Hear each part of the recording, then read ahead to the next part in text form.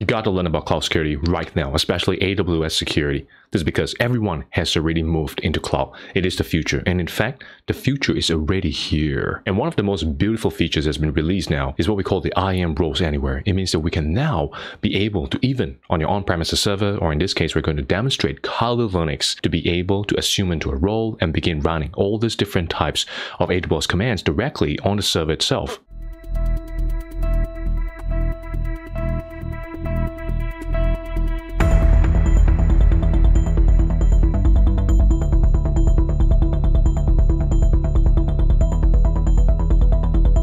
So let me explain why this is better. So what happened in the past is that you have your AWS account over here, and what you do next is that you create what we call the access keys, all right, as well as having a secret key within it. So this allows you to copy and paste this access key and secret key into another computer or machine that is outside of the AWS environment. And from here, once you have copy paste that, you'll be able to query into your AWS account, having to do, and say, for example, doing S3, get objects, be able to put object, be able to list down all your EC2 servers, and so on and so forth. The issue with this setup is that whoever is the hacker is able to view into the access key and secret key. They'll be able to plant it into their own hacker's computer. So in this case, say for example, it is Mr. Hacker Loy, your best friend. And once the Hacker Loy is able to get access into those information, they'll be able to likewise query directly from their machine and completely control the entire AWS account. So this is a big issue. And this occurs frequently because the access key and the secret key can be placed into your applications, and this makes it viewable for any of the developers who have access into the source code, and they can view all of that. And sometimes it could accidentally be committed into, say, your GitHub repositories, and after which this becomes globally viewable and accessible. And even if it is for a mistake, in that moment, all these different type of hacking crawlers will be able to view and hijack into all these access key and secret keys, ultimately giving back the hacker the ability to gain access into the entire AWS account. And clearly, this is pretty dangerous. So what we want to do is to move over into temporal access for all of your servers so that they're continuously being authenticated, authorized access into the AWS environment. And we can do that with IAM roles anywhere. So right in front of us, we are on our AWS account. So over here, what you want to do is go over into Certificate Manager, and you want to create a private certificate authority. So what you can do here, once you hit into Certificate Manager, go to the left side, and I zoom in a little more so it's easier for you to see, click under AWS Private CA. All right, so once you're in AWS Private CA, what you want to do is go ahead and click Create a Private Certificate Authority. And in this case, we will select Root CA. Okay, so this is the boss of the hierarchy.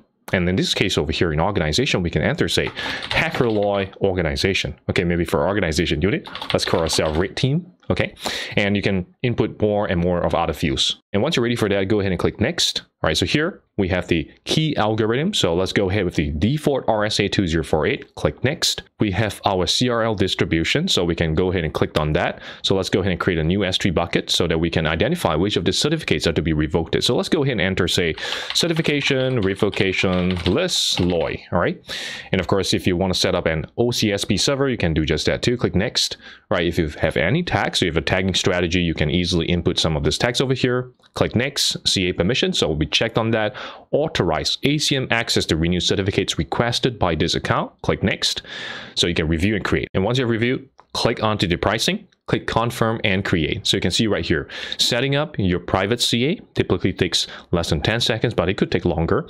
So once you have that, all right, so go ahead and click under Install CA Certificate. So we have our validity of 10 years and a signature algorithm. Click Next, click Confirm and Install.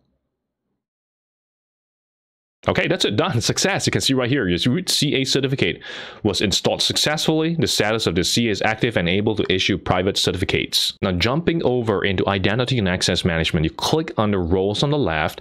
And once you're in here, what you want to do is scroll all the way down. And you can see right here, we have an amazing service feature right here, which is called Roles Anywhere. So go ahead and click Manage. Right, so once you're in IAM Roles Anywhere, this is going to be the place where we want to set up the trust between the certificate authority all right, as well as in this case, IAM roles anywhere. So we create what we call a trust ankle. All right, so go ahead and click under create a trust ankle. All right, so let's give it HackerLoy as our anchor name. And of course, over here, we have two options available. One is the Certificate Manager Private Certificate Authority. And number two is where if you have an external certificate bundle, you can do just that too. So in this case, we're going to be demonstrating on Certificate Manager Private CA. So once you have that, you can see that we're listing over here our Certificate Manager Private CA. Select on it. All right, so now we're establishing that anchor between the IAM roles anywhere as well as our IAM Private CA. Go ahead and click Create a Trust Ankle.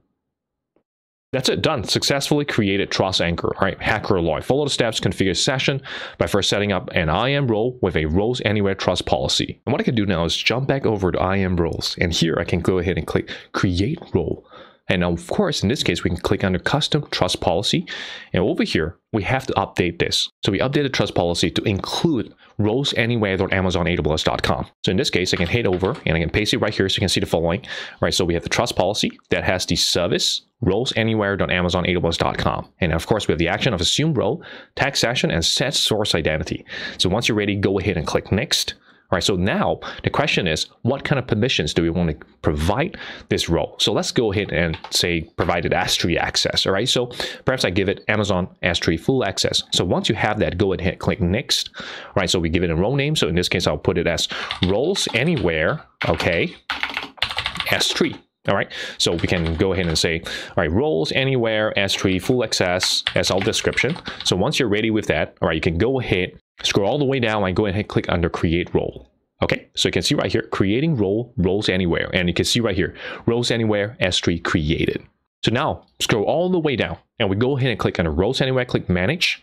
Now that we are back to IAM roles anywhere, we can go to step 2, configure roles. So over here, you can see the following: configure your existing role trust policies for roles anywhere. So if you have any existing roles, you can always easily update them with the trust policy. And next up, what we can do now is to configure a profile. So go ahead and click configure a profile. So let's go ahead and enter profile anywhere S3 full access. All right, so once we have that, we can specify and it's listing down the roles which has that trust policy. So let's go ahead and select on that.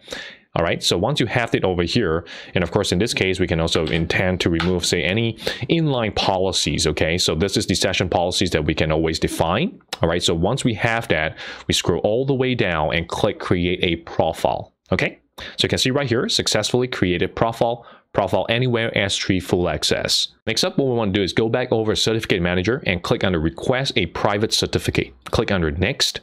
And here we have the certificate authority, HackerLoy, as you can see right here. And of course, we can have the domain name. So in this case, let's enter hackerloy.com. Okay. So once we have that, scroll all the way down and then select under I understand ACM will not be able to renew private certificates issues from this certificate authority without necessary permission. Click request.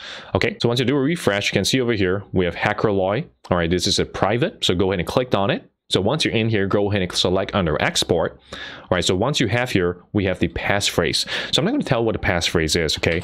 So I enter the following of the passphrase. And then once you have that, I understand ACM would charge my account for exporting this certificate if it has not been previously exported, okay, and so on and so forth. Click on generate PEM encoding. So once we're here, we have the certificate body, the certificate chain, and the certificate private key. So we need to download this into the target server. So I can jump over to Kali Linux terminal and I can do, say, make directory and enter roles anywhere, and we can cd over into roles anywhere. And what I want to do now is to be able to copy all of those information into the roles anywhere directory. So as you can see here, we have the following. All right, so we have all of the different files, which is certificate_chain.txt, certificate.pam, private_key.pam, and all we did was just going ahead to copy, echo, all right, and then after which having it sent over into the target file. So what I can do next is go ahead and enter, say, use open SSL. All right, then we can have RSA followed by -in, and of course we have our private key. So we are trying to decrypt our private key by using the passphrase as we have created earlier. Decrypt it, private_key.pem, hit enter on that. Enter passphrase for private key. Let's go ahead and enter the passphrase that we have entered. And you can see right here, writing RSA key. Okay, so we can see over here, we can enter ls-la. And over here, we have decrypted private key.pam. Next up, we need to download our signing helper. All right, so here you have the following credential helper tool. So let's go ahead and download for Linux. All right, so once we have that, let's go ahead and save the file over into our desktop. All right, so from desktop, we can go into roles anywhere, go ahead and save it over here. All right, so you can see on top right corner, we are done.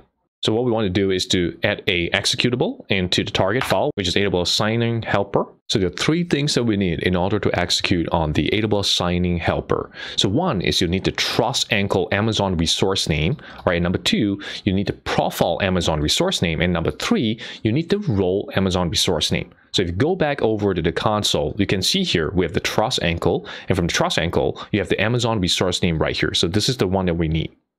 Next up, if you head over to IAM, you have the roles anywhere S3 in this case. So of course, over here, we have the Amazon resource name, okay? So likewise, we need to copy that. And finally, if I head back over into the profile in roles anywhere, we have the Amazon resource name for this profile that we have created, which is right here. And once you're ready, in 3, 2, 1, hit enter.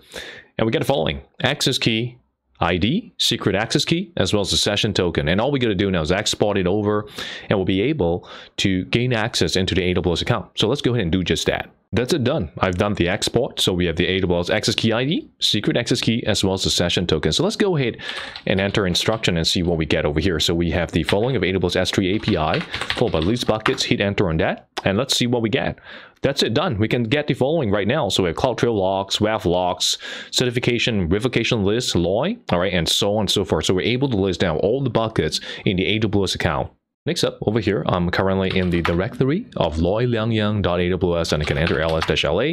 So I've copied all the previous files over into the following directory. All right, so over here, what I can do is I can cat config. So I've set up the following profile of called roles anywhere. And of course, we have the credential process, and we're targeting the AWS signing helper. Okay, and with that, what I can do now is I can go ahead and enter, say, for example, AWS S3 API list buckets, and I enter the profile now of roles anywhere. I hit enter on that, and we'll be able to list now buckets within the target account. Additionally, I can enter, say, AWS STS get caller identity, and what I can do now is enter profile roles anywhere, hit enter on that, and now with that, we're using the following of roles anywhere S3 to run just that. Beautiful.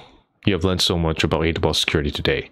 So once again, remember, like, share, subscribe, and turn on notifications so that you can be kept abreast of the latest ethical hacking and penetration testing tutorial. And of course, in this case, even more AWS security tutorials coming up your way.